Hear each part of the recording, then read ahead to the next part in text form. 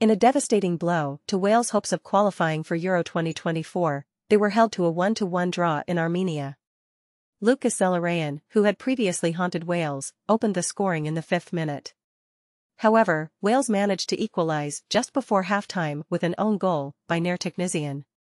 This result does not benefit either team in their quest to secure a top 2 spot alongside already qualified Turkey. Even if Wales manages to defeat Turkey in their upcoming match, it may not be enough if Croatia wins their remaining fixtures. If that happens, Wales will have to participate in the March playoffs. Unfortunately, Armenia's chances of securing a top 2 place are almost certainly over, unless Croatia experiences a major collapse. This match was crucial for Wales, as they were seeking redemption after their humiliating 4-2 defeat to Armenia in Cardiff 5 months ago. Additionally, Wales had never beaten Armenia in their 3 previous meetings, so they had to overcome historical odds as well. Wales entered the match with the same lineup that secured a stunning 2-1 victory over World Cup semi-finalists Croatia last month. Brennan Johnson, who missed that game due to injury, was on the bench after scoring his first goal for Tottenham.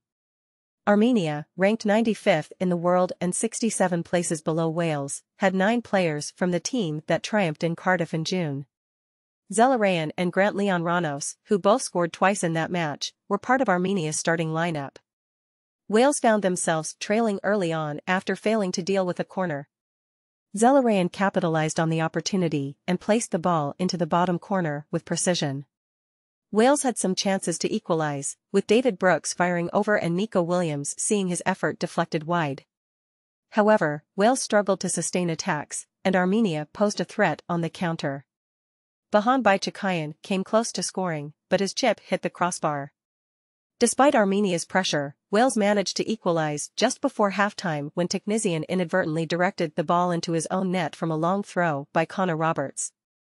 The second half saw Brennan Johnson enter the field, bringing a new dynamic to the game. The match became more intense, with both teams receiving yellow cards for fouls. Armenia continued to press, but Wales defended resolutely, with goalkeeper Danny Ward making crucial saves. In the end, neither team could find a winner, leaving Wales with a massive blow to their Euro 2024 qualifying hopes. They now face an uphill battle to secure a top 2 spot, relying on other results and potentially facing the playoffs in March. It's a tough situation for Wales, but football is full of surprises. Let's see how they respond in their upcoming matches and if they can overcome the odds to qualify for Euro 2024.